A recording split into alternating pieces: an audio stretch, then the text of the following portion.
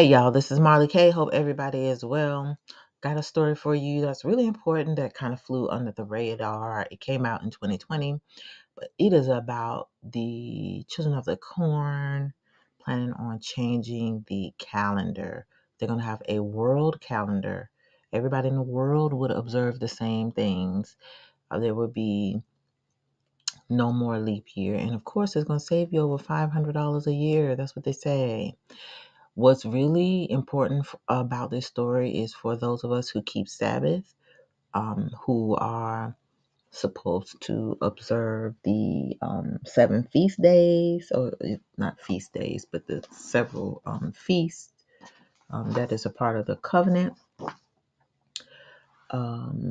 like Passover, Day of Atonement, Feast of Tabernacle, the Feast of Trumpets, the Feast of Weeks, the Feast of Unleavened Bread, and the just weekly Sabbath. We're supposed to keep those. But if you go by the Gregorian calendar or any calendar that man makes up, you will not be able to keep these and be in order in accordance to when the Bible, Torah, the Tanakh tells us to observe those feasts in those days of rest.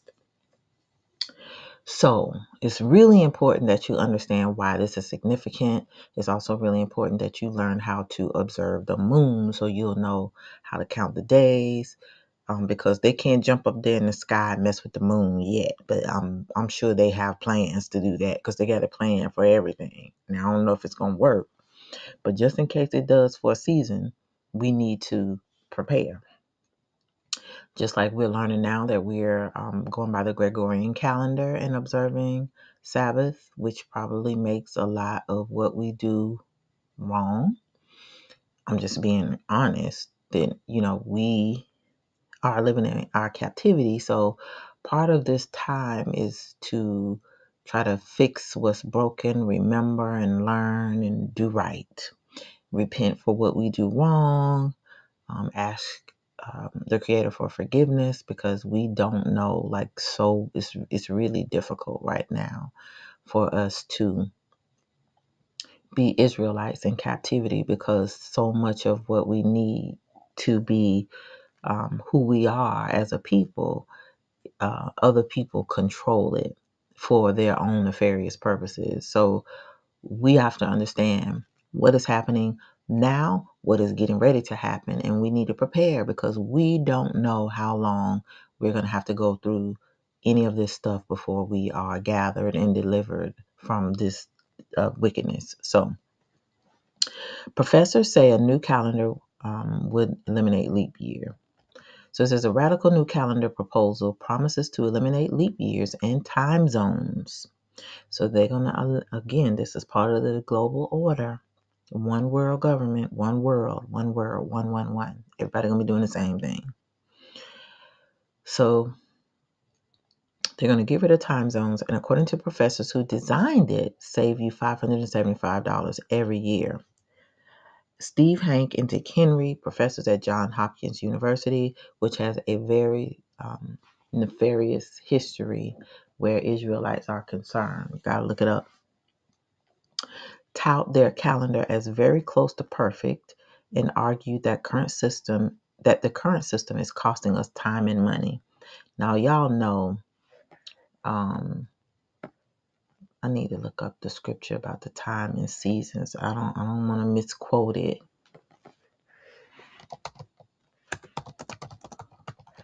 Because I want to tell you what the adversary is doing right now.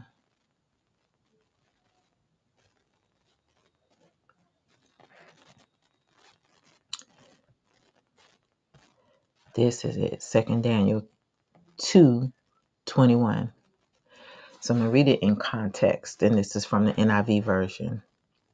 So it says, I guess I should read it from the Name of God's version.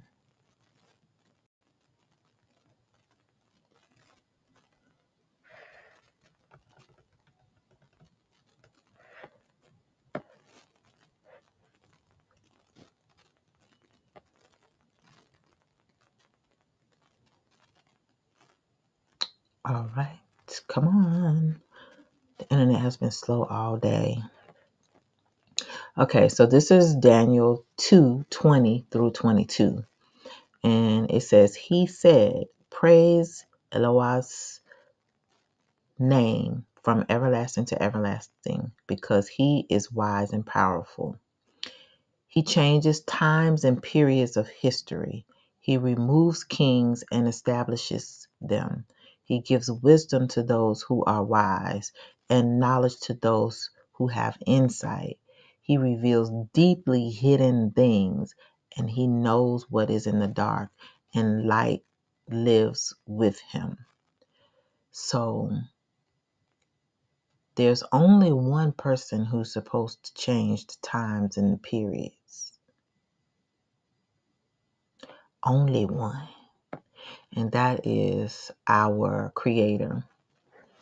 If He doesn't do it, it's not supposed to be done.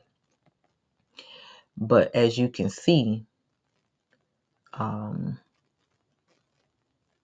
adversary does this.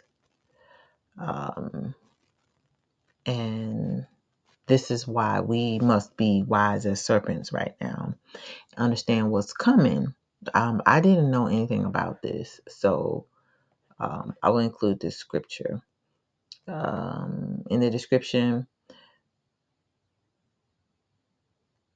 But it's really important that we understand, the book of Daniel, in particular, the dream of Nebuchadnezzar and Daniel's interpretation of it basically describes Babylon. And this is what we are living now. So, it's interesting that this came up in the video that I was watching about the Lunar Sabbath. And it was really a presentation about Easter and why the Passover was changed from Easter, and how the Pope this particular year moved Easter so that it would not be on Passover. So that's, you talk about wickedness, like this is what we are dealing with. Anything to keep the Israelites committing sin and being disobedient to the Most High. So this is why we must repent, because we're in captivity because of our own doing, and we're being disobedient because we're not able to keep Sabbath and the feast days the way that we're supposed to, because one, we don't know how to keep time. We don't know how to read the moon. Like, so much stuff we don't know, and we're learning. And as we learn, they're doing what they can to hurry up and take down the internet and remove books and remove teachers, and just make it difficult for you to learn anything. So it's really important that you get this information. So it says the concept of leap year was originally designed to account, and so they don't tell you who designed it, but it was designed by the popes. And if you look at that Lunar Sabbath presentation in the description, it does a really good job of showing you how they changed times and created all these pagan holidays for us to worship. Their gods and not our God, is the God of the Israelites, the one and true living God, our Creator. So it says the concept of leap years was originally designed to account for how long it takes the Earth to orbit the Sun, 365 days and a quarter days. The Gregorian calendar set a leap year pattern that the world has been following since the 16th century. But you see how they leave out so much detail. Like, they make sure they don't tell you the truth about why it was done, because they didn't want us to be Israelites to worship our God, and because they know they had us in captivity during that time. They erased our history. They gave us a slave Bible that they changed. They took out canon, text, scripture, precepts that prevented us from knowing who we are. They changed our names. They beat us. They separated us. They did a lot of things to prevent us from knowing what was going on. And because we were running, because we were being chased, we were being enslaved, it was not possible to keep up with time and seasons. And so we forgot who we were. And so this is why they talk the way that they talk in the media and communicate with each other and lie to their own people and to us so that we don't know who we are. We don't know what we're supposed to do. We do what they tell us to do and be disobedient to our God.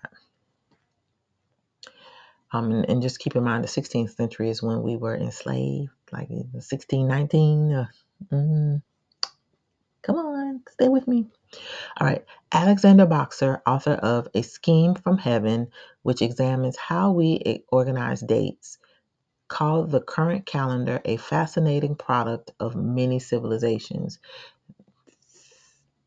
I can't even say nothing. No words. The leap year marked the end of an attempt to sync the calendar with cycles of the moon and acceptance of a calendar that was purely solar, he told CBS This Morning, Saturday, co-host Jeff Glor. So you see how they're basically admitting that they took what was in the Bible or the Torah, tailored it, twisted up, and then basically saying that they are changing it. They don't want the calendar to purely be linked with cycles of the moon. And they're getting away from the calendar that was purely solar because it just doesn't work. And now that time is getting ready to reset, they got to redo everything. So this is what they're preparing for. So it says Dick Henry criticized the current system as disorganized. The thing jerks around by a day or two. And think how many people around the world and sports schedules and all these things that jump and jerk around. He said their alternative would add an extra week at the end of December to make up for not having leap days. He and Steve Hank argued their proposal favors consistency, but they're playing God. And the Gentiles are going to have to pay for this. They don't realize it, but they are. So it says January 1st is always on a Monday, forever, Hank said. So right there, that's the problem. The Hank Henry permanent calendar would set all birthdays and holidays to the same day each year. Likely bad news for those whose special days fall on a Monday or a Tuesday. October 31st, when many celebrate Halloween, would be eliminated altogether along with every Friday the 13th. Why are you going to get away from Friday the 13th? Interesting. The pair said the shift would be more efficient because it makes school calendars more predictable and simplifies financial calculations with evenly divided business quarters. So what they're doing has nothing to do with nothing but money. Because even school is tied to having a workforce, to indoctrinating your workforce so that they can go out and be good workers and not do what Yah said do. The claim the general efficiency could save the average person over $500 annually. Eliminating time zones, though hard to grasp, is not an unprecedented idea in the Hank Henry calendar proposal. It's already implemented for all airline pilots, Henry explained. Every airline pilot in the United States does not use time zones. They use Greenwich Mean Time, whatever that is. And they better, because if they're flying across the Mississippi River, they don't want to change their watches by an hour and then change their watches. I mean, it's ridiculous. It's ludicrous. The pair said they have been working on their calendar for decades, but the debate for alternatives to our current system will likely continue as long as people's fascination with leap year does. So I'm going to go to this link where it talks about this calendar because I don't know anything about it.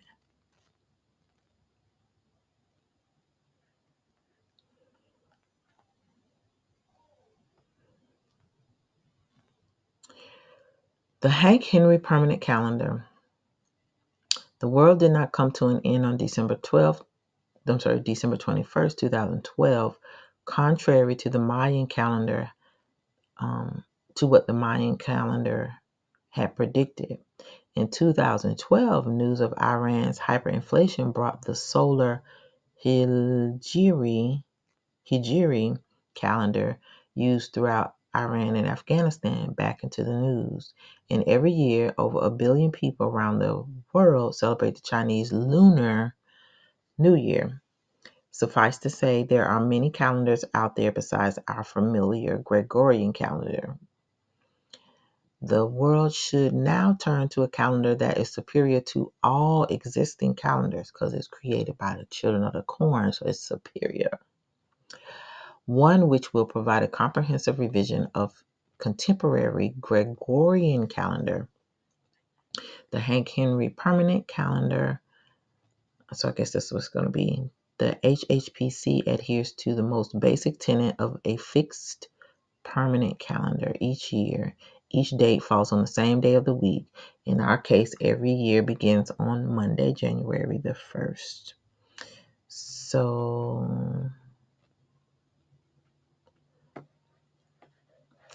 I just don't know. But I'm going to go to media because I want to see what's said about it. So I guess those two old white men that did it. I'm sorry, Gentiles who are following me, but y'all just be doing so much. Get your people. Get them.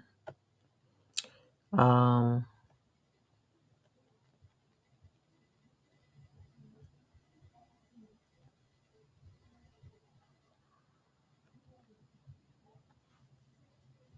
going through this because I'm looking for something in particular. I'm looking to see what the Pope, or if anybody had to say about this.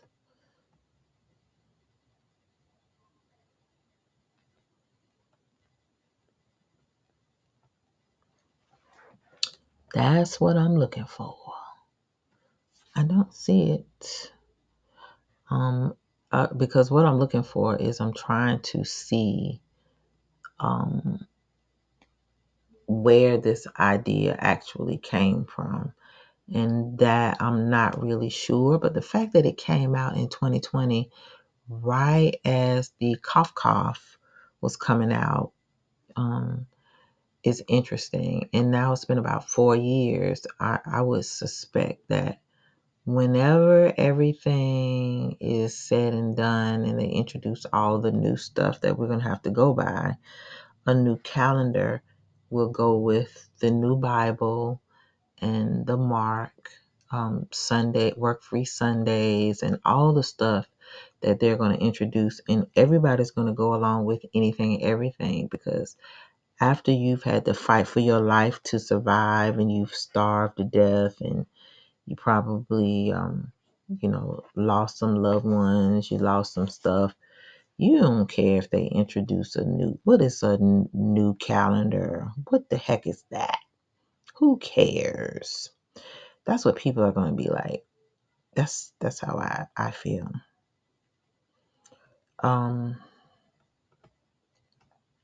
So I don't see anything right offhand that looks weird, but if I find anything, I will let you know.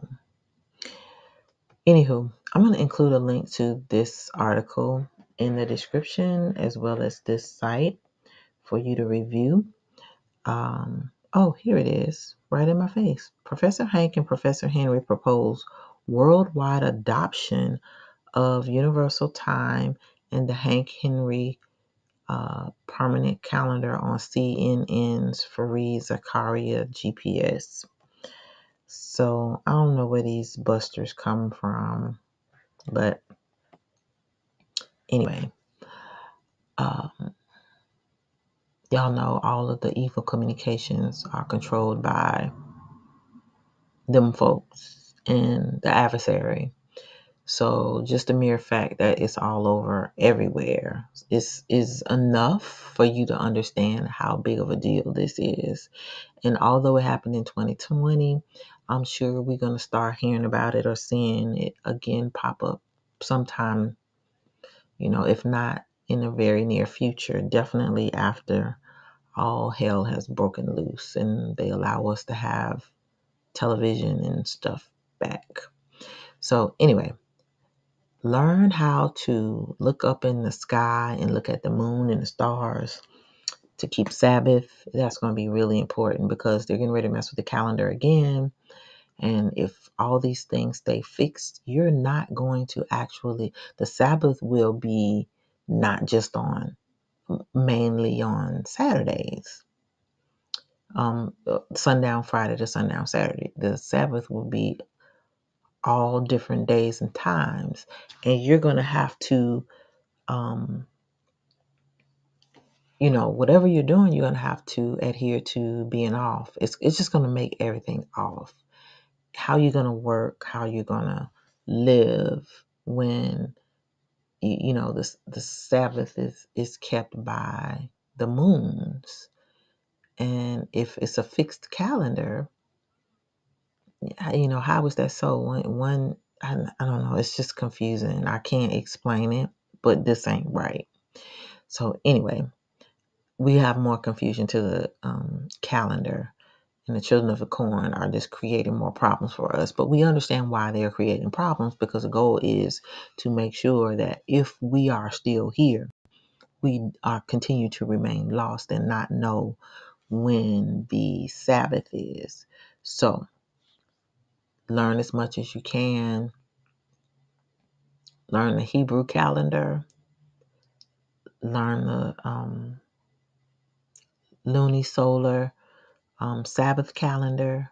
Learn how to go outside and look at the moon and see when the Sabbath is, and learn how to keep it that way, because that's how we're supposed to keep it. And Yahweh, created that way because he knew that the wackadoodles would always change times and seasons and confuse us in particular. It's only for us because the heathens don't care. They really don't worship the way that we're supposed to worship. And right now, the majority of Israelites don't worship the way that we're supposed to, because they're Christian and they follow Rome. So, for those of us who are awakened, let us learn and understand what's coming, and then let us try to wake up our brothers and sisters so that they can come out of the darkness into the light. All right, y'all, this is Marta K. Please like this video, share it, and subscribe to the channel. Hit that bell notification so that you'll be notified each and every time I upload new content. Make sure you check the links for the Lunar Sabbath channel. If you have some comments or you need to fill us in on some info, please drop a link in the description. I'm all for learning and helping others get what we need so we can navigate what's coming. Follow me on Odyssey, Rumble, Instagram, and on Facebook. The links are in the description. In the event that this YouTube channel is taken down, I will post on Rumble. If you'd like to support the channel financially, your contributions would be greatly appreciated. Links are in the description all the way at the bottom. Finally, keep prepping, keep praying, keep seeking the Most High. Repent for your sins, including screwing up when Sabbath is and not keeping feast days, because Lord knows we just all messed up.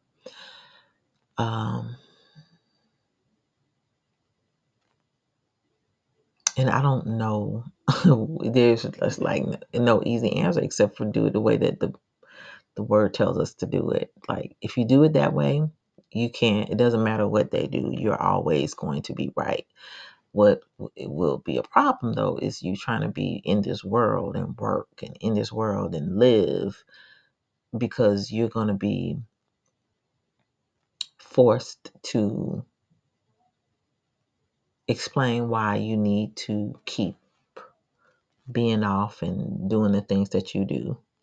So in any event, just make sure that you are keeping up with the Sabbath and times and seasons, because Things are going to change soon, and knowing is half the battle. All right, this is Marla Kay, and I'm out.